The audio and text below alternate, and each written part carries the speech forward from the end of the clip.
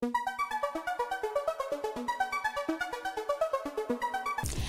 Eurovision fans, welcome to my YouTube channel. Now we're gonna talk about another semi-finalist who became the finalist. It's wonderful Russian woman Manizha. You know, I was watching her performance and it was like, okay guys, I came here, I'm gonna be confident and I'm gonna tell you my powerful message. It was like, boom! Even if you don't know Russian, you know Russian with her, energy, through her energy, really powerful. And plus, the main messages, were depicted on the background behind her. Actually, the most epic moment was when, these girls from Russia were singing with Manizha. They were behind her on the background and she just turned to them.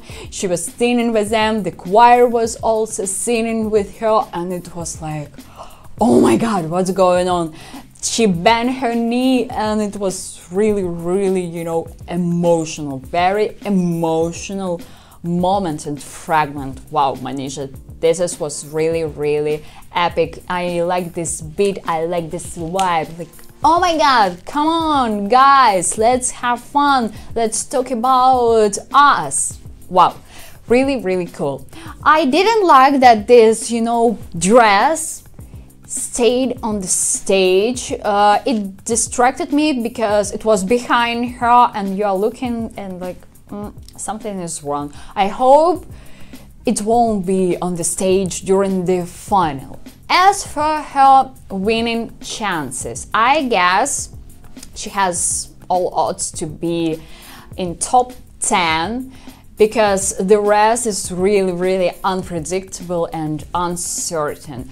And plus, I hope that she will just change her outfit because she was telling about it. And now I'm thinking, was it like, just a hint, or she already has another costume? Because during the conference she said, I'm gonna change it.